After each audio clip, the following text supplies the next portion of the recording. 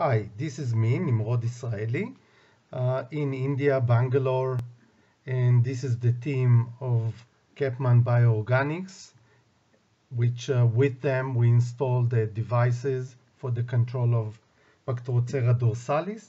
Here we see the mango orchards that has a lot of variety. In some cases we had people living in the orchards, in some cases even school in the orchard.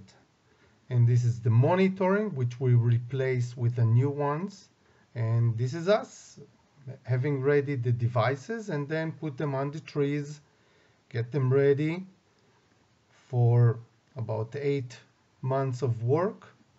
Very easy, very fast. And 1 month after, this is how it looks every week. We have lots of trapping.